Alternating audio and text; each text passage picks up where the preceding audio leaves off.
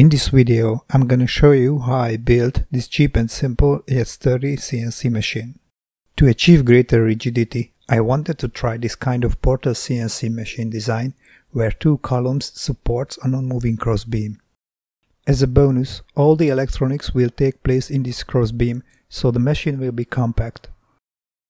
I have ordered the parts from AliExpress, keeping the costs low. Unfortunately, all of the bearing blocks with threads required post-treatment. I had to rethread all of them.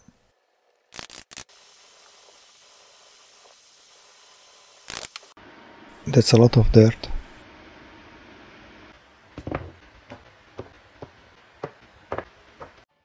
Because I have ordered wrong linear rails by mistake, I had to print some parts using my Craftbot Flow IDEX 3D printer.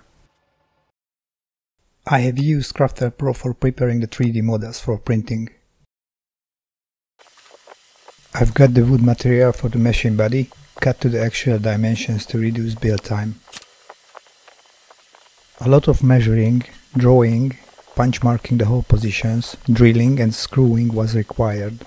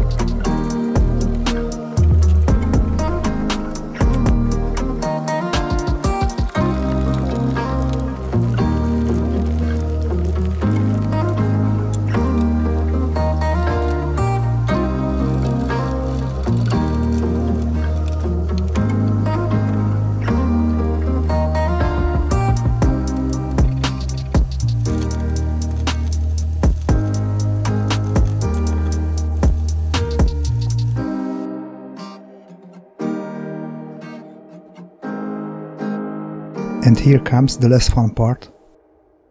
This is a simplified wiring using an Arduino, 1-stepper driver and 1-stepper motor. Finally, we will need a GRBL binary installed to the Arduino Mega. Here is a quick overview how to do it.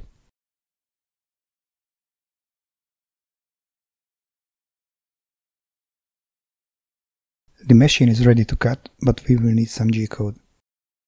I have prepared a test cut using Fusion 360. I am using a software called Candle to send the G-code to the CNC.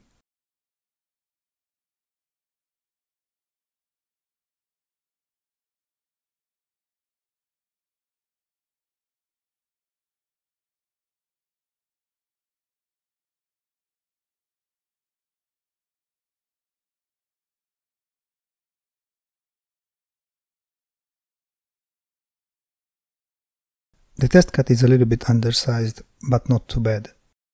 The project files will be available in my GitHub account, more information in the video description. If you found this video helpful, please give a thumbs up and subscribe.